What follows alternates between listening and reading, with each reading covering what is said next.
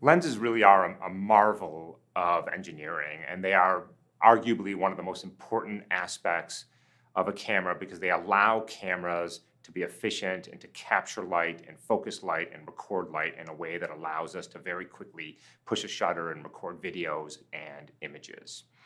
And what we saw is that because of that lens, because of that efficiency that it affords in terms of how much light comes in, is there's somewhat of a price to be paid, although it sort of depends on how you think about it. Some people really like that you can blur out parts of the image because it's creative and it creates this nice effect. From a computer vision perspective, it might be considered a nuisance because things that are blurry are harder to reason about, obviously. And what I want to do in this last little bit is just sort of touch on the quantification of what's called depth of focus. What, given a particular aperture, a particular focal length, a particular lens to sensor distance, what can you assume will be in focus in your scene?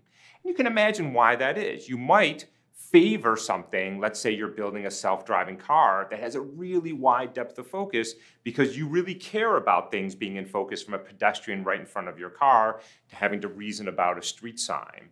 On the other hand, if you're doing something like face recognition and you know the person's near the camera, maybe you don't care about depth of focus and maybe because you assume that the person will always be in focus. And so I just want to quantify a little bit how we can reason about these things. So let me define a few things. Let me start with the hyperfocal distance. So the hyperfocal distance here, z sub h, is defined to be as the ratio of the focal length squared, remember that the focal length is now we're distinguishing from the lens to sensor distance, divided by the f number, which is the ratio of the focal length and the lens diameter. That was the big R in the previous segment, times the so-called circle of confusion. That's basically how big is a pixel. And that'll tell you when you have something that is blurry. So this hyperfocal distance has to do with the camera's intrinsic properties. Okay?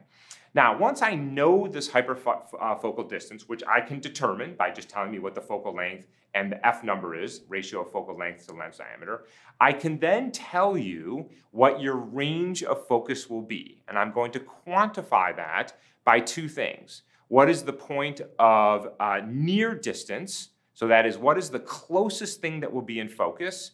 And what is the point of far distance? What is the furthest thing that will be in focus? So if I have a really wide field of, a really long depth of focus, well then it'll go from 0 in near depth, a near distance, everything that is right next to me, to infinity. And if I have a narrow, well then it'll be 1 meter to 2 meters will be in focus. And that's going to allow us, based on the intrinsic properties of the lenses, to determine what we can expect in terms of depth of focus in our image. Okay, so let me define the near distance to be the ratio of z, that's how far your subject is, times the hyperfocal distance divided by the sum of those two components. And the far distance is z times the hyperfocal distance, the same, and the denominator now is zh minus z. Again, zh is the hyperfocal distance. And so these equations don't really mean anything, so we can sort of get some intuition by looking at this table here. So what I'm showing you in each of the columns are for a subject that is at a distance z equals 1, z equals 5, z equals 10, and z equals 20 for some standard camera, like a 35 millimeter camera with a relatively standard aperture. Okay, so I fixed the intrinsic parameters here.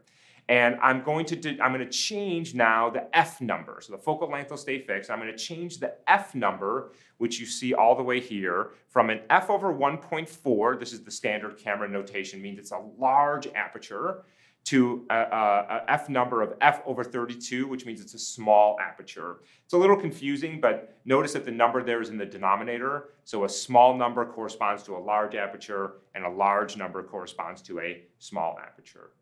And what I'm showing you in each of these columns for a distance of z equals 20, 10, 5, and 1 is the near and far distance. So, for example, let's go to a distance of, say, 5 meters. Okay? And if I have a large aperture, what do we expect? A narrow depth of focus, because the bigger the aperture, the more blurry things will be.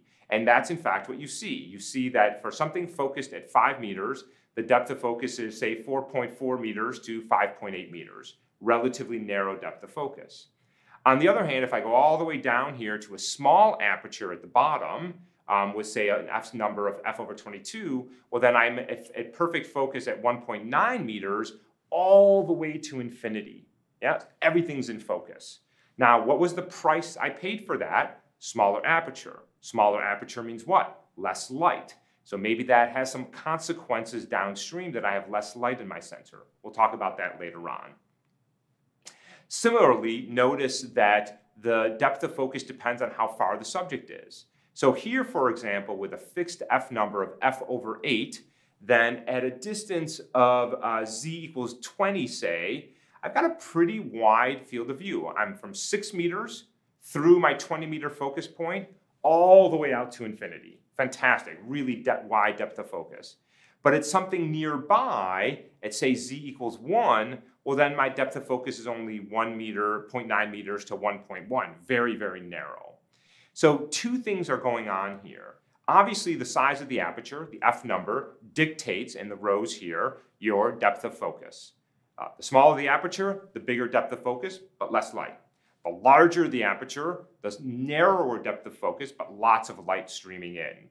And of course, what else dictates it is how far am I from the subject. The further I am, the longer my depth of focus will be, and the closer I am, the narrower it will be. All right, we're starting to get to having all the pieces we really need to understand the full imaging model. At this point, we have perspective projection under a camera, a pinhole camera, camera obscura. We have a lens, so we can actually understand at least some aspect of a complex image with differences in blurring. And we have this notion of efficiency. We have this notion that but we didn't just put a lens in there because we wanted to create blur. We put the lens in there because it collects more light, and that light makes my camera more efficient. And we understand some aspect of the consequence of that, which is depth of focus. And it turns out there's going to be some other consequences which we also need to understand.